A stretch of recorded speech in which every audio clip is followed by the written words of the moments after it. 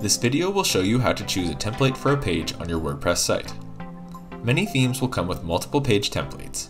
For example, there might be a separate template for the homepage, as well as a full-width template and one that includes a sidebar.